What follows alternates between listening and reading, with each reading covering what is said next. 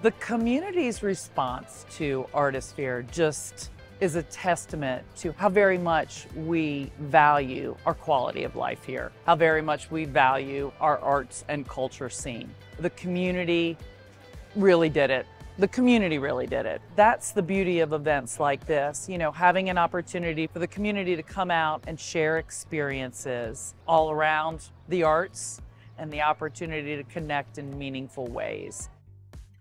This is my first ever festival experience and it's been awesome. I mean, I can't say anything more about Artisphere and all the people wandering around asking if they can do anything to help you out. And then also just, I mean, the amount of people that show up to this. I mean, this is fantastic. I mean, I couldn't have asked for anything better. As a kid growing up in Greenville, I walked these streets every single Mother's Day with my mom. And as a 4-year-old, my feet hurt, this and that. And then now I have a booth on the side of the road and then she can come visit it. It means the world to me, and especially being the 20th anniversary. Like, I mean, it's fantastic. Couldn't have asked for anything better.